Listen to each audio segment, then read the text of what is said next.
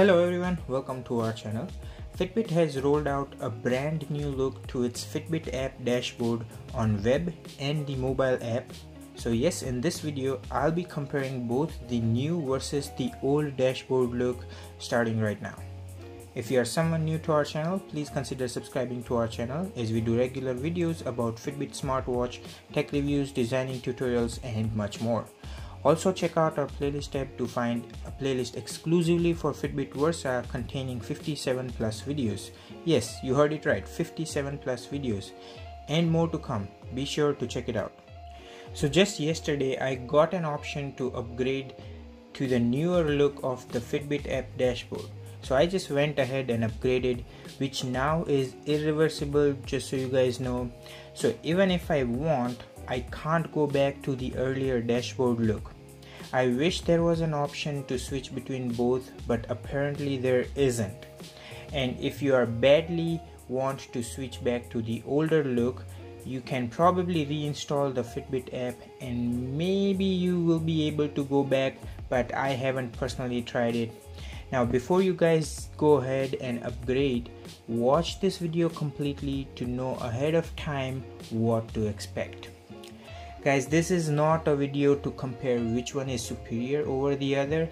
However, this is to show you the different orientation with various elements, statistics and new features. And additionally, at the end of this video, I will also show the newer look on Windows application plus web browser dashboard. So without further ado, let's get into it. So here I am on my Android phone with the newer Fitbit app dashboard, and over here is the screenshot of the old dashboard. And let's start top to bottom. On the top left of the screen, now you can see the account icon with your profile picture, unlike just the account icon on the older version on the top right. This is what I personally like.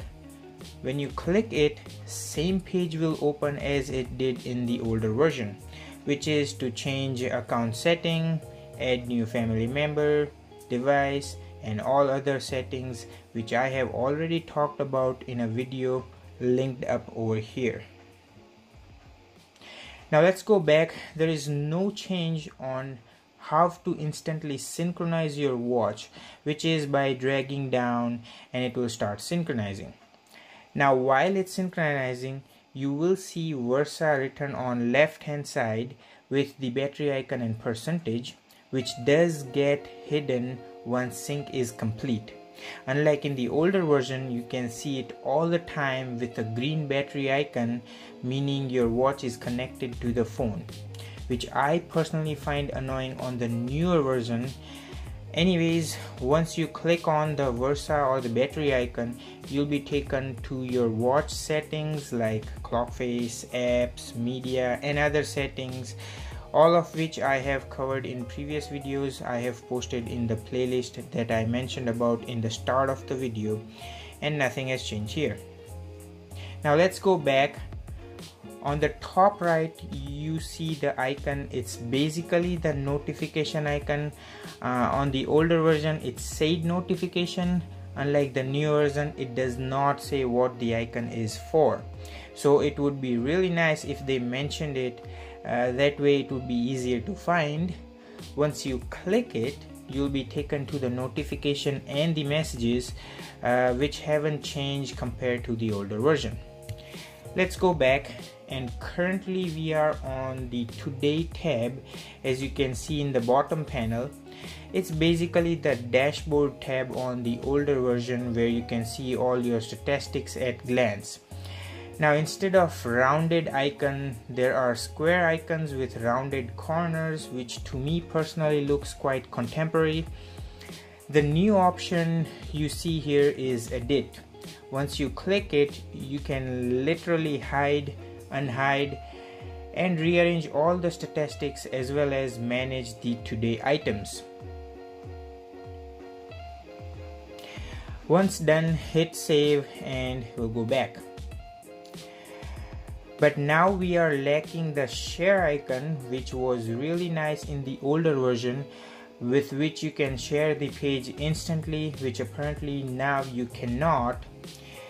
If you were to click on any stats, let's say steps, you'll be taken to all the details about that on different days and more, which hasn't really changed at all.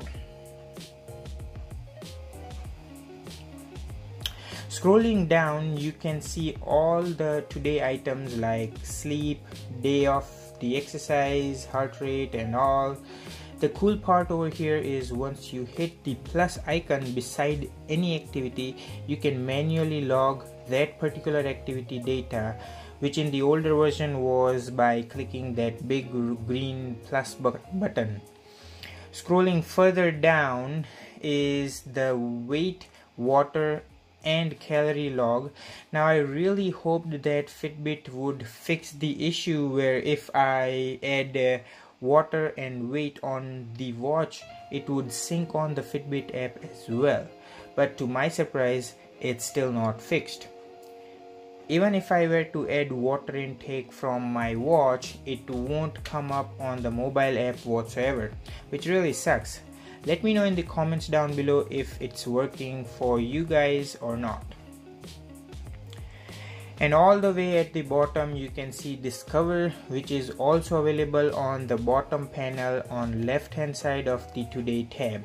Once you click it, the first tab you will see is health and wellness statistics, which are all the tools available on today tab. Let me show you. So I haven't added female health, obviously, because I'm a guy. Female health is basically to track female menstruation cycle. For demonstration purpose, let me just go ahead and add second. Once done, you will see it on the today tab. Now to delete it, go and click the edit button and find the female health and click delete and save it. That's it. Let's go back. Second on the list is challenges and adventures, which is basically the challenges tab on the older version with a more vibrant look where you can compete with your friends with adventure race or solo adventures. Let's go back. Third on the list is workouts, which is the guidance tab on the older version where you can find various workouts. If you click on any workout, you will see all the details of that particular workout and an option to open it in the Fitbit Coach app on your mobile device, which I'm not gonna discuss in this video. The last on the list is the community tab, which is the same as community icon on the older version. On clicking it, you will see the community feed, friends and groups. So there you go guys, these are all the changes you will see on the newer versus the older Fitbit app dashboard. I hope this gives you an idea of what to expect, or if you have already updated, you will now know all the options. Let me show you the Fitbit app on Windows desktop, which has not changed at all. Not sure if it's just me or for all of you, but I would really appreciate your comments down below if you found that the Windows app has changed or not.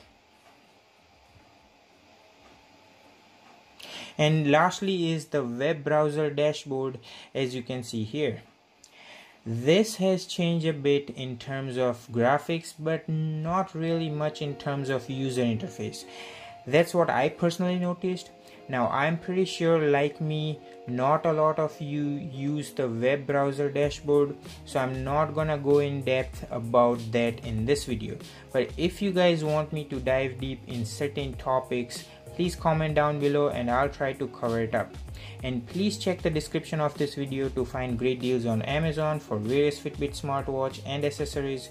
Purchasing from those links really helps our channel without affecting you as a customer in terms of price. Moreover, you will find reduced price for most of the products.